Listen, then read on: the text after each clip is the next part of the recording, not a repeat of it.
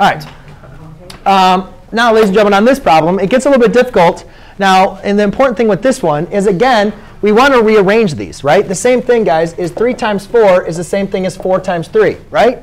So as long as you're multiplying, again, what I like to do is I like to arrange these with the same problem. 36 over 4 times x cubed divided by x to the 7th, and then y to the negative 2nd divided by y cubed. Yeah, absolutely. Just like this, you can switch these around. You cannot use the rules of exponents when they don't have the same base. They have to have the same base. X's with x's, y's with y's. So now, with 36 divided by 4, does 4 divide into 36 this time?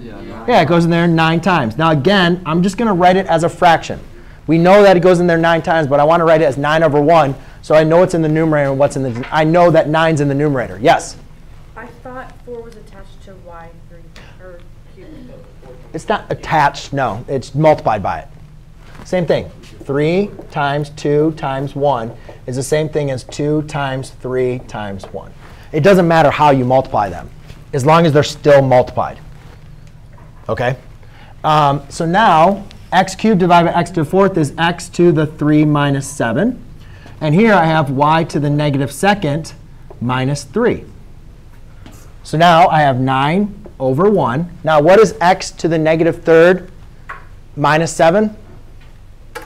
X to the negative 4th. And then this is negative 2 minus negative 3 is x to the negative 5th. Now, using our negative rules of exponents, where should those powers be? In the numerator or the denominator? If right now they're in the numerator. So to make them positive, I have to rewrite them in the denominator. I got a question. Wait, you meant y and x. Oh yeah, it's a y. Thank you. Y? What?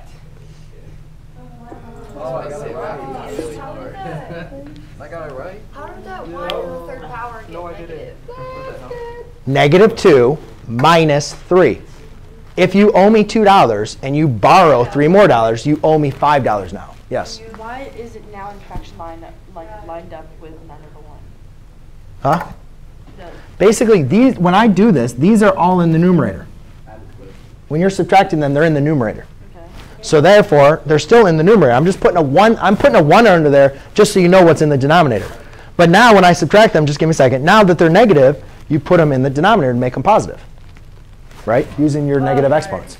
Yes? Never mind, that wasn't my question. OK.